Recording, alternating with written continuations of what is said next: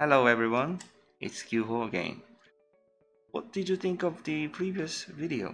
Please leave us a note if you have any feedbacks or suggestions. So today we're going to learn about the probe system. As you can see on the right bottom, the probe system is consisted of a probe head, probe auto joint adapter, probe sensor, stylus. First about the probe head. The probe head determines the probe position, and it has two angles, which is A and B. Okay, let's take a look at this video. I'm going to show you how the angles are working. So first, the A angle. 90 degrees of A angle. You can see it goes swinging up and down. And the B angle, it rotates the right and left or left and right. If you put it as positive degrees, it turns anti-clockwise, and if you put it negative degrees, it turns clockwise. Also, angle A can be adjusted to 105 degrees, and the B angle can be adjusted by 180 degrees. Now back to angle A00.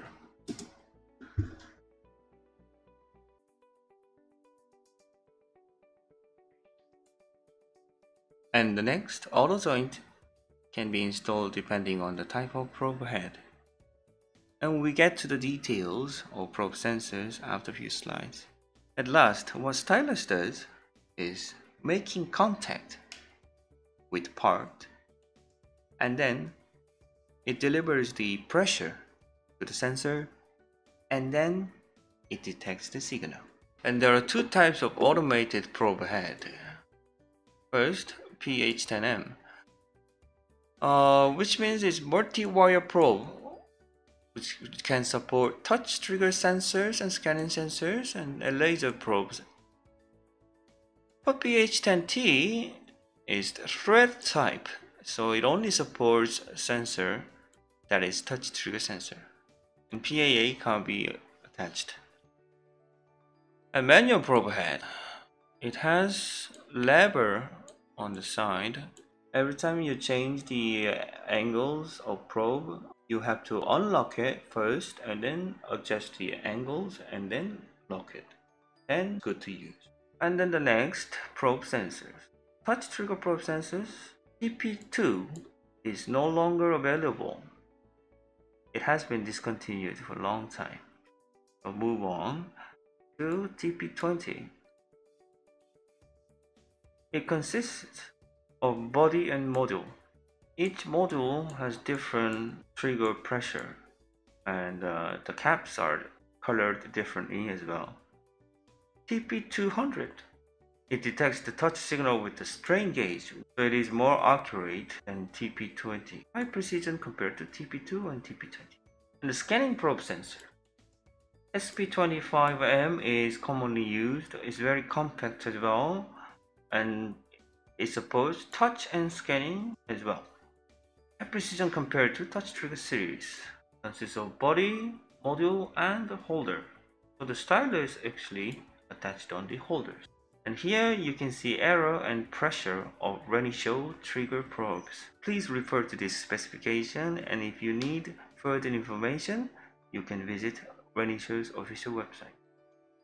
And the last, stylus. Let's look at the characteristic.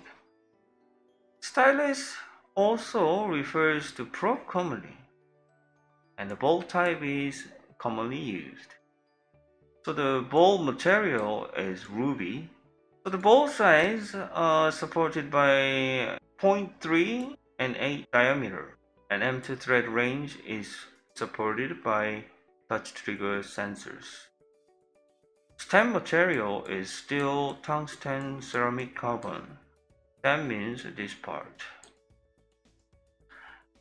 So A stands for ball diameter, B stands for overall length.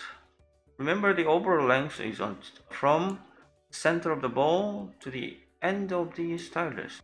And C stands for stem diameter, E stands for effective working length. So there are various types of stylus, commonly used ball probes and disc probes, cylinder types, also this one. Okay, that's it for now. I'll be back with you guys in next video. Thanks for watching.